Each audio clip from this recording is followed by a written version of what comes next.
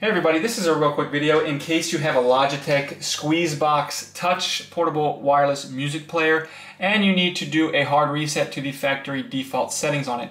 Now you're going to want to do this for one of two reasons.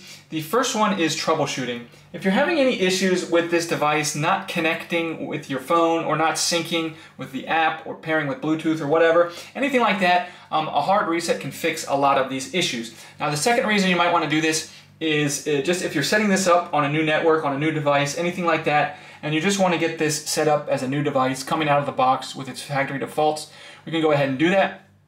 It's quite easy to do. All we need to do is we're just going to come up behind and find this reset button, which is just above the AC adapter, where the AC adapter plugs in.